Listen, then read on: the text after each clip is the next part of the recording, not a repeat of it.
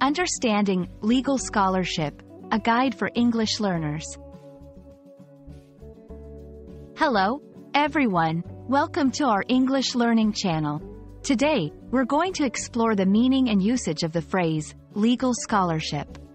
This term is widely used in academic and professional contexts, but it can be a bit confusing for English language learners. Let's dive in and demystify it together. First, let's break down the term, legal scholarship. The word, legal, relates to law or lawyers. When we say something is legal, it pertains to the law. On the other hand, scholarship refers to academic study or achievement, learning at a high level.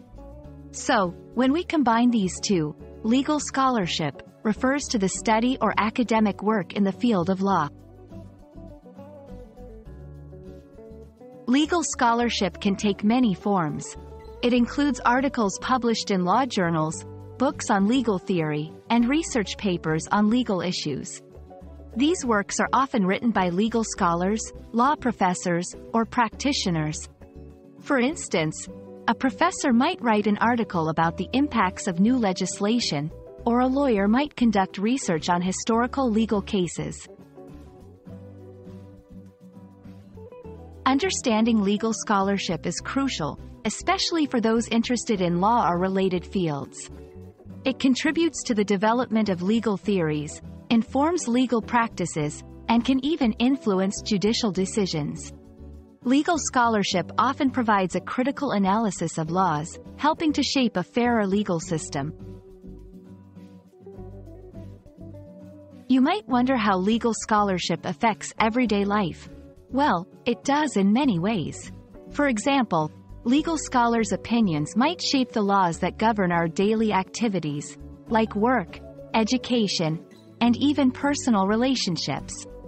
The research and writings in this field can lead to changes in laws that impact society as a whole.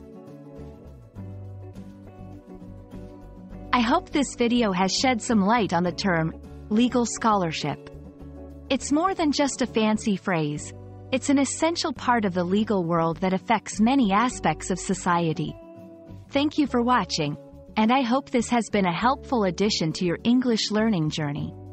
Remember, keep exploring and expanding your vocabulary. It's a key to understanding and engaging with the world around you.